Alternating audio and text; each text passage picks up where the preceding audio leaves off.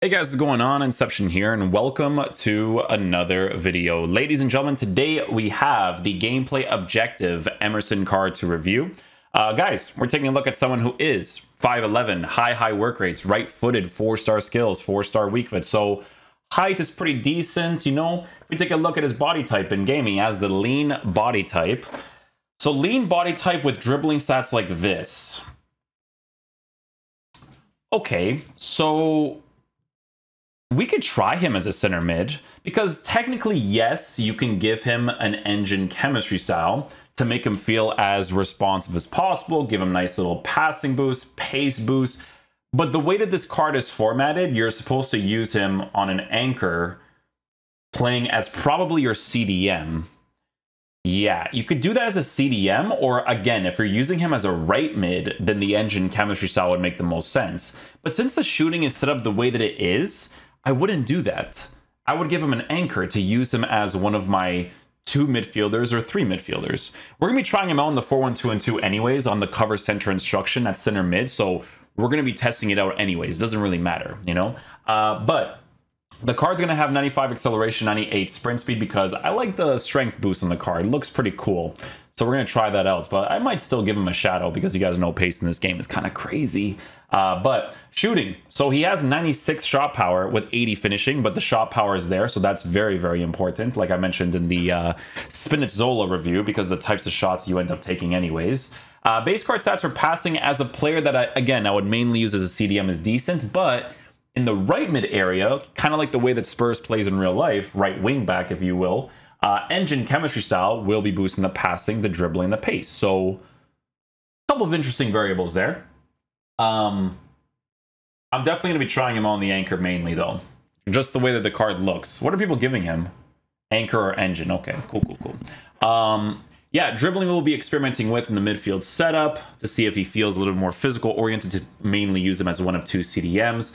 Defensive stats will be in a pretty decent area, and then the physical will be at 99, which is obviously fantastic. So yeah, the way that the card is going to be used in game, because this team is formatted a little strangely, but we could definitely make it work. Wait, Di Natale.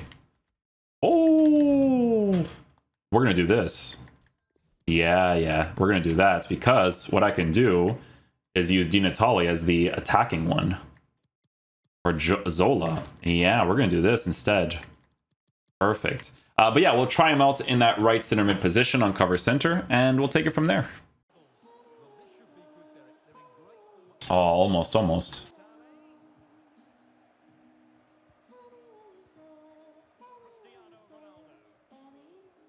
He was initially tracking there, but nothing much afterwards. A little turnaround dribble, okay.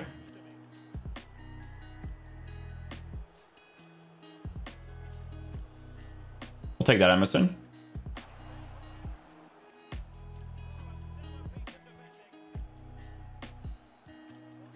Very fast on that Magidi cancel.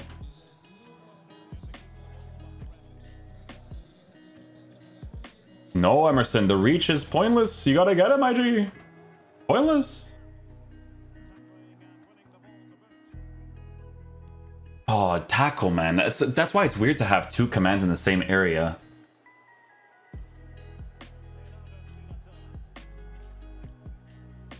Listen, man, I have an anchor on him, but I feel like I need a shadow. It's just, in this game, you feel it. Sure.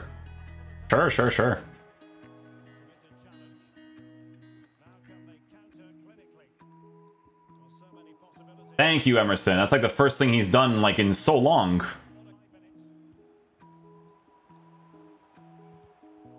Thank you, Emerson. And then, I don't know what's happening right here, but...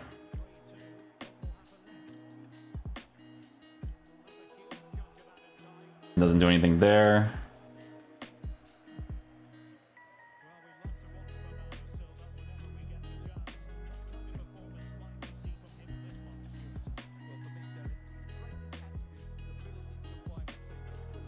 Nothing too crazy there.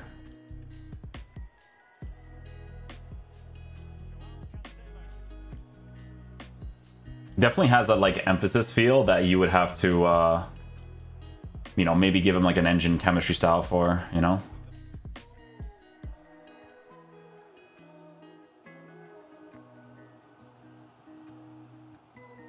Tries to go for the reach there too.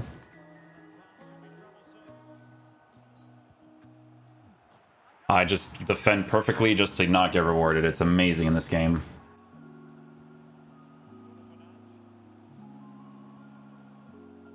Thank you, Emerson.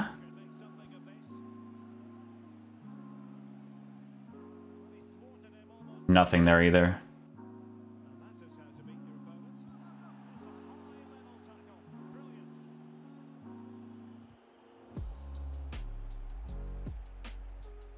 Thank you, Emerson. Oh, we're good.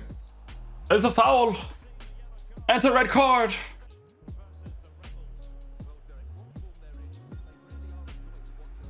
Was that Emerson with the pass? Yeah, it was. We'll take that, though.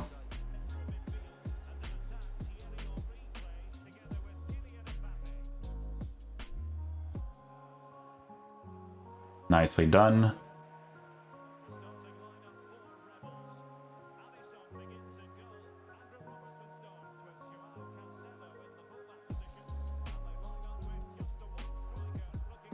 Get that one? Nope. Let go of him so he can go back in position.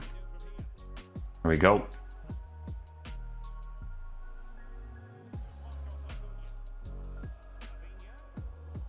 I'll take that.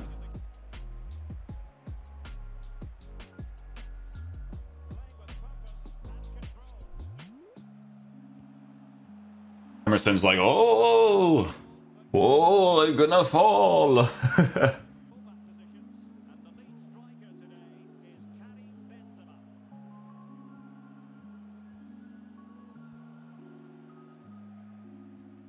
It's a good way. It's a good place to give the ball away, just to test out the defense. Pass it up. There you go.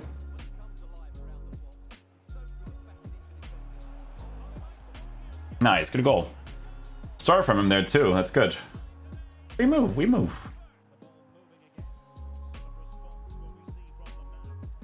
Yeah. So whatever you do, do not use this card as a center mid. As a center mid, he like just doesn't contribute anything. Like it's a card you have to use as a defensive mid for the most part, you know.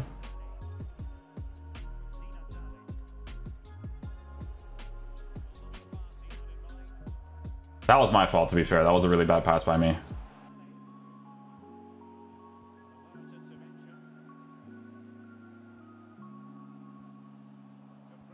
Oh, back in position. We're okay. We're okay. Back down.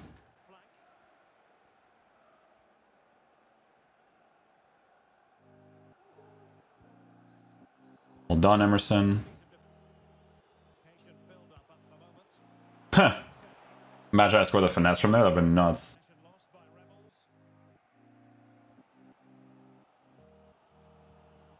That works.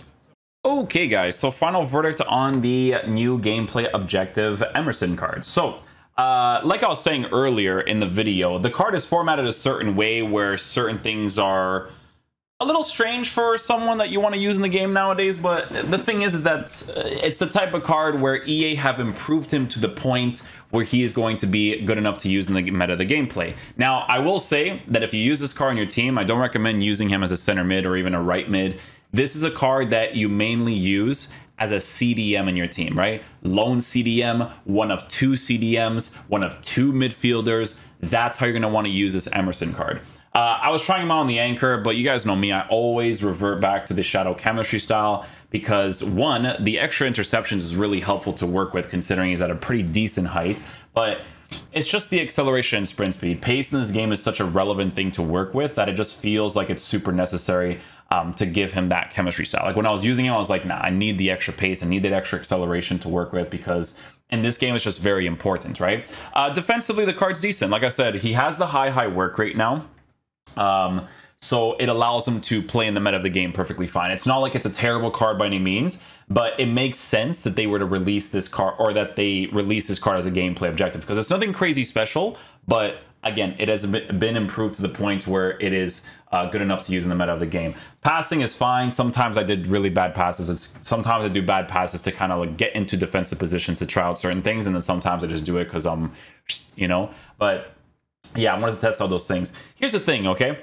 What you notice a lot with this card is the dribbling parts. Like, he has like that animation thing to it because he's very physical oriented, obviously. So, you know, it would be nice to be able to give him the engine chemistry style, don't get me wrong. But the thing is that you do feel like you want the extra defensive stuff because he is a card that mainly feels like a person that is supposed to be used in a defensive way. If I were to use him as a center mid, I wouldn't mind it as much if it's on stay back while attacking, but on the balance stuff where he's pushing forward and coming back, it just doesn't really make a lot of sense. But yes, if you do give him the engine chemistry style, he'll feel a little bit more responsive in game, but it kind of feels pointless for me to do that because it's not a play style that I would go with when it comes to the Emerson card. Do I think that the Premier League has better midfielders? I do, personally. Let's see what we're working with, actually. So Premier League midfielders. Okay. So we're going to have to go with... we can't search like, oh yeah, midfielders, I guess. You can't really search the other things though. Let's see here. Andrew Robertson, to be honest, I would rather use him. Yeah, I'd rather use him. He's formatted nicely and he has great animation choices defensively. I liked him a lot.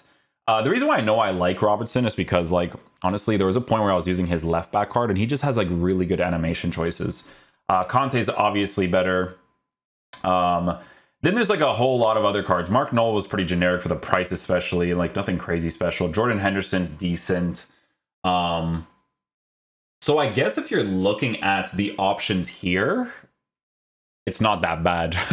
Like if you're looking at these options for a gameplay objective that's free, that gives you those chemistry links if you need it, you can't go wrong with it. I'm not completely against this card as a gameplay objective, but it makes sense that they released him as a gameplay objective. It's one of those types of things. So yeah, hopefully you guys enjoy this video today. I'll catch you guys for the next one. Peace out, dudes. Love you guys.